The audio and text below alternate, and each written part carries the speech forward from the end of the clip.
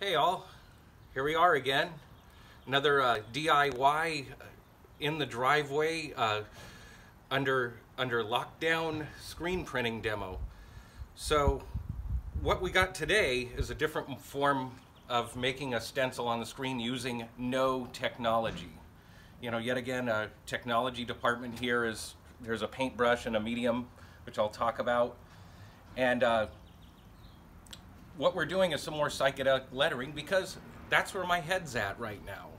And also too, it's something I can do just by sketching something out. No computer, no references really, just what I have around the house. So I got some of my inspiration here. This really crude, amateurish poster by my favorite garage punk band from LA, The Seeds. And this was a local San Fernando Valley show. So as far as influences, here's the main influence of my psychedelic lettering, the Seeds logo, because I've been playing their records since I was about 14. And so whenever I do this stuff, it's just like, I swear, my E's and my D's look like the Seeds logo. I can't even help it. So what I have done, I've created a design on the screen using white glue and some dye. So I thinned it down a little bit because you don't want it too thick and goopy. You want it to pour just like our inks. You want to thin down the inks before we print. So just same thing as with this. You want it to be able to move. So Elmer's glue and some dye in there to give it some color so I can see what I'm doing. And when you paint this on the screen, use one of these kind of semi-stiff nylon bristle brushes. They tend to get this material into the screen there. So my stencil making process is seriously a paintbrush, Elmer's glue, and then we're gonna see what this is in a second. This is lacquer filler. This is the second part of what we're gonna do today. You can get this at any screen print supplier. It's the block out for water-based inks for really long runs because this is tough stuff. But if you don't have this, you could use nail polish base. Just get the bulk container of clear from a beauty supply store, add a couple of cheap red bottles of nail polish in there to give it some color. So this is a lacquer based medium. This dissolves with solvent. The white glue dissolves with water. It's water-based. So what I've done, first I generated my art, and look at this. Wow. Okay, I got some of my beautiful sketching there. Wow. Gee, I don't think I'd even pass Art 31A with that. And my reference point, which was this bizarre album cover. So I sketched out my lettering. I put the second part on there just for reference.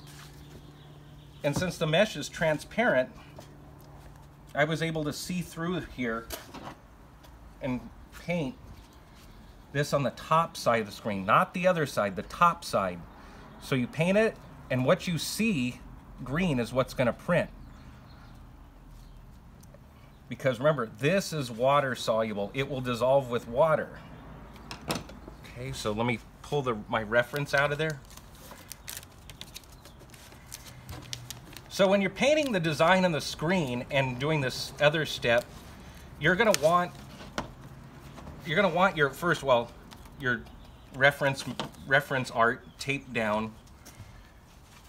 You're also gonna want some space up off the board because when you're painting this, you don't want it to get on your artwork and it'll stick, and if it dries to the paper, it'll tear off. Okay, so now what I'm gonna do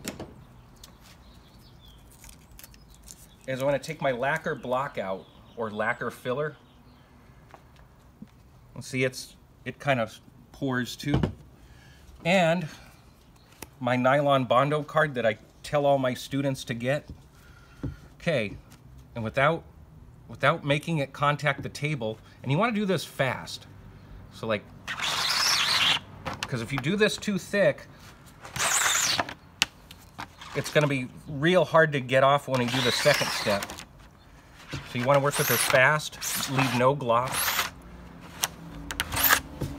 Okay, and then put some more. Notice a little handy hint too, you just stab a hole in there with a screwdriver and seal it with tape.